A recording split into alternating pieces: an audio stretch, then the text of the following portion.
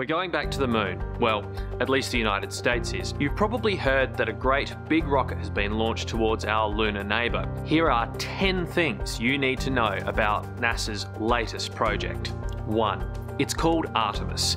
The original moon missions were named Apollo after the sun god of Greek mythology, and Apollo's twin sister, in both mythology and now space travel, is called Artemis. 2. The Artemis space program will land people on the moon for the first time in over 50 years, including the first woman and the first person of colour. 3.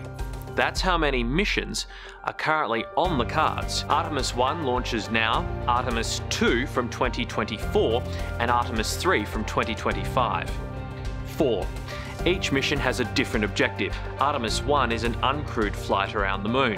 2 will be crewed and 3 will land them on the surface of the moon. 5. It will use the world's most powerful rocket to launch. It's capable of generating the force of nearly 4 million kilograms of thrust, so don't get caught underneath it. 6. Astronauts will cruise around in the Orion spacecraft, which has 3 modules and new launch abort technology that protects the crew if something goes wrong during takeoff. 7.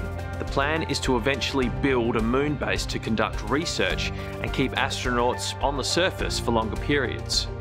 8. While Artemis 1 won't carry humans, there are 3 mannequins, or moonikins, which will be used to provide sensor feedback to NASA. 9. They'll also be joined by some mascots, including Snoopy, Shaun the Sheep, and 4 Lego minifigurines. 10. Mars. Artemis is a program that will help NASA plot a route to send humans to Mars, but not for a few years yet.